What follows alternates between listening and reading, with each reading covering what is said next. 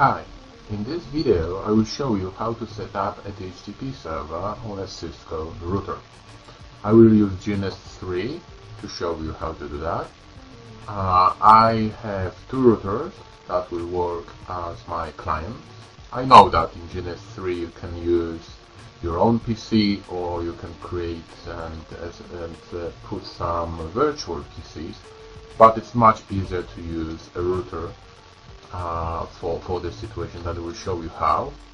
And of course we have our router 1, which will be our DHCP server. Okay, and all these devices are connected to a switch. Okay, we will start on client 1. What we will do,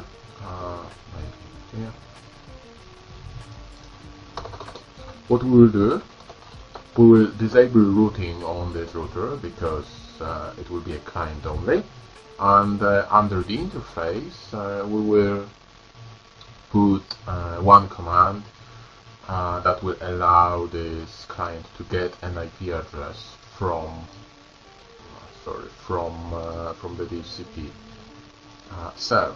Okay, so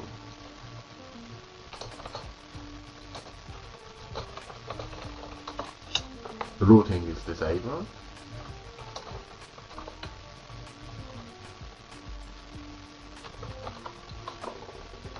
IP address DHCP. This command will enable DHCP client on this interface, and this router will try and get an IP address from a DHCP server. And of course no shutdown.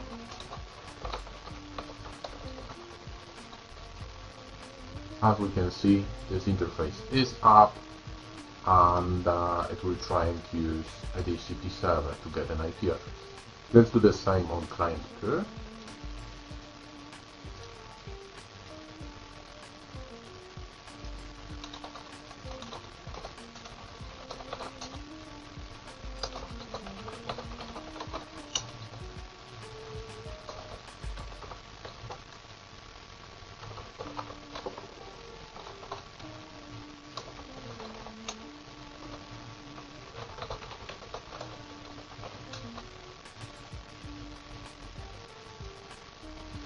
Okay, we have both clients set up in the right way. Now we will go to our DHCP server and we will set it up in a way that it will give an IP address to client 1 and an IP address to client 2. The way to do that on a Cisco router is a little strange, because we create a pool first, and then we have to exclude some IP addresses, but this is to be done in global configuration mode. Okay, so first of all, let's start and create a DHCP pool. Okay, so let's call it pool 1. Okay, and here we have to specify a few things that our clients will need. Okay, so first of all, we have to specify what is the network. Yeah, so what is the range, the pool of IP addresses that we want to use. Let's say it will be 192.168.100.0, and we will assign this interface 192.168.100.1. Okay. Here we can use site notation. That's really cool. Okay, so unfortunately, that's what I mentioned, we cannot specify a range of IP addresses here. That's what you can do on a Microsoft server.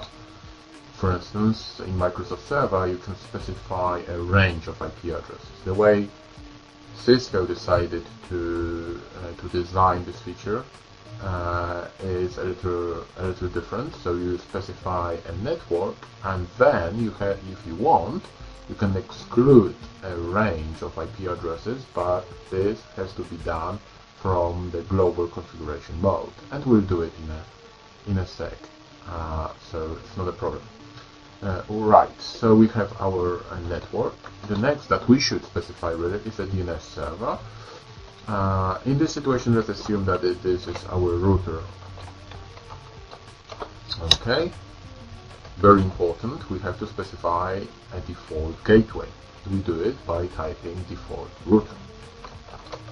And of course, it's 100.1.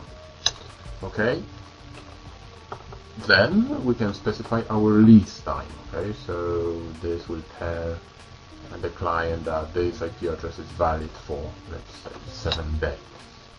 Okay, let's type show run and see it in the running config. Here we are. Okay, so we have our pool 1 with network, DNS server, default gateway, and release time.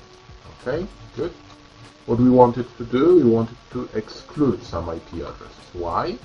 Well, in most companies, in most situations, you will need some static IP addresses for your servers, for your printers, access points, and so on. So it's good to exclude a range of IP addresses. The way to do it on a Cisco router is IP DHCP excluded address, and then you specify the first and the last IP address. So we are creating a range to exclude. Okay, so let's say in the last, I like to do it that way, so I have 18 IP addresses to use for my devices like printers, servers, and so on. It's more than enough for a small and medium-sized company. Right, the last thing to do is to go under the interface and assign an IP address.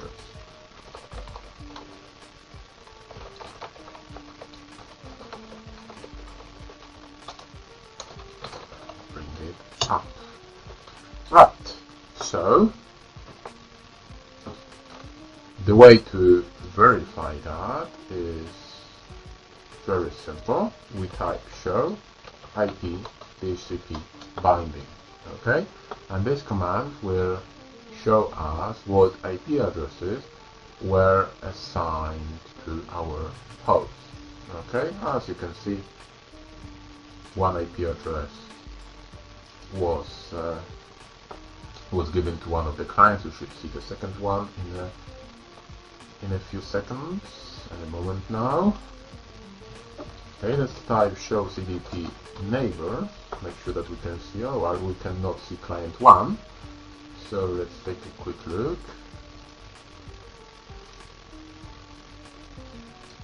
More troubleshooting. Show IP interface brief. Okay, 00 up. Okay, yeah, here we are. 21. Okay. So we can see both clients, and we should see 2 IP addresses. Okay. So it was enough to wait a few seconds more. Okay, just in case we try and ping.